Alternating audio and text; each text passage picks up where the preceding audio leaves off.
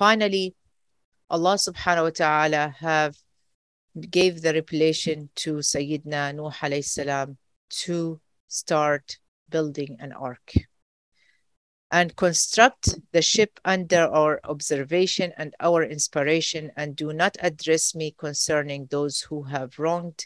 Indeed, they are to be drowned. Subhanallah.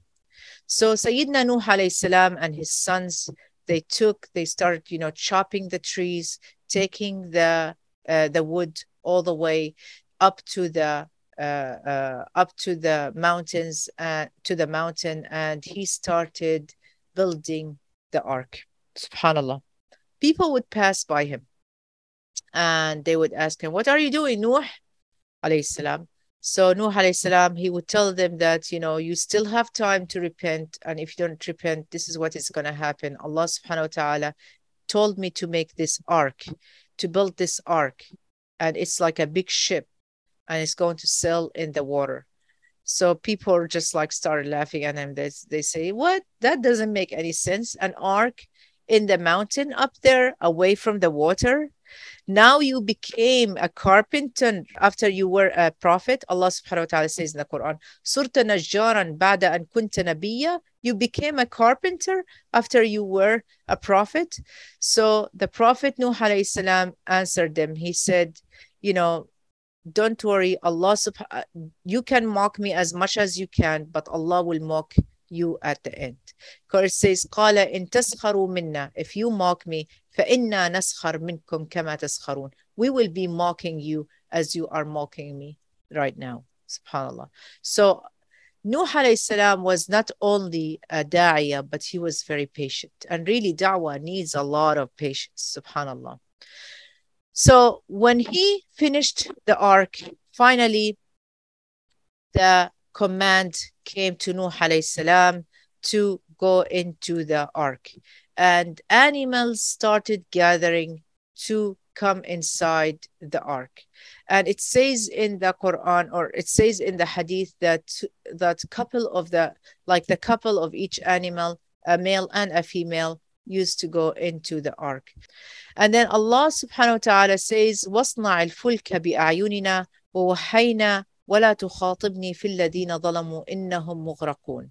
Do not talk to me about those that they are wrongdoers. They are definitely going to be drowned in the water. Subhanallah.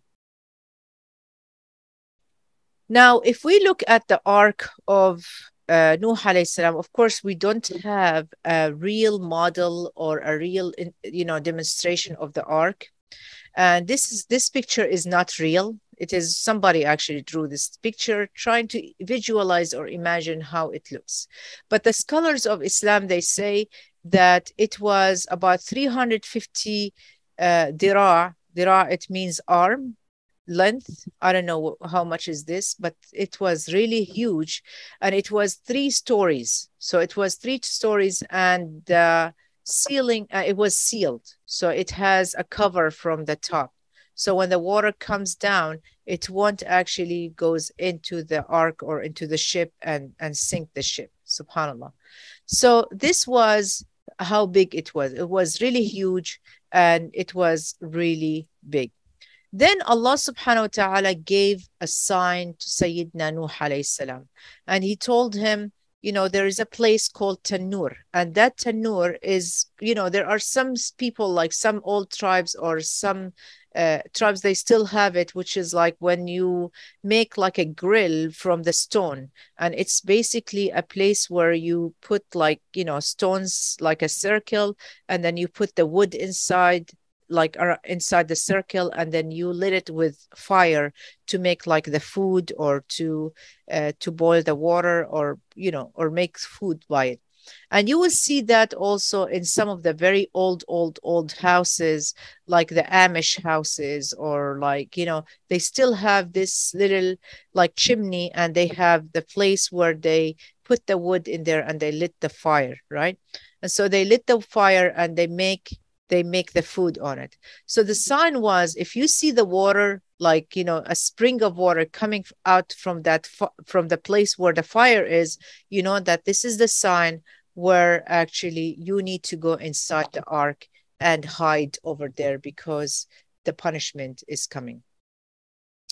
And definitely the sign came, and then Allah subhanahu wa ta'ala opened the doors of the heavens with pouring water, and it started raining so hard.